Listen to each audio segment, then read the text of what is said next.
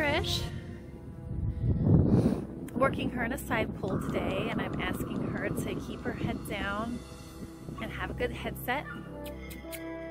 I think this is a really nice horse. I think she was well trained. I get the feeling she was trained English. She has a tendency to want to toss her head a little bit, but we had her floated yesterday. And then I figured I'd go ahead and ask her for a headset while free lunging. That way she could get used to that pressure again and stop fighting the pressure on the noseband. So she's doing really well. Very pretty mare. This mare is going to bulk out. She's beautiful now, but she's going to get bigger as far as muscling goes. With proper nutrition, she's already started gaining weight. She is just really pretty. Beautiful movement. She's doing really well with this side pull. Gonna change directions. Good girl.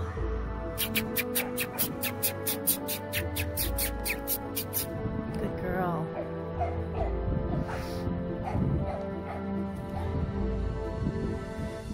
See her pulling. Eventually she'll relax and drop down. Good. Good. So that's better. And she'll go through a little process of pulling and then realizing if she drops her head and gets a good headset, she'll get relief from that. See? There you go. Good. Beautiful. Beautiful horse. Ask her to come back down into the walk. Oh. Good girl. I'm gonna ask her to go the other way at the walk. Good. She's very smart. Very smart mare.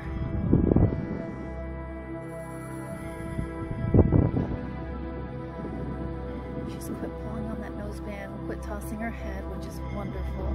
Good girl. She's about exactly spot on 15.2, hands high. She looks to be about 10 years old from her teeth. She fly sprays quietly. She loads in a trailer, stands to have her feet picked, stands tied.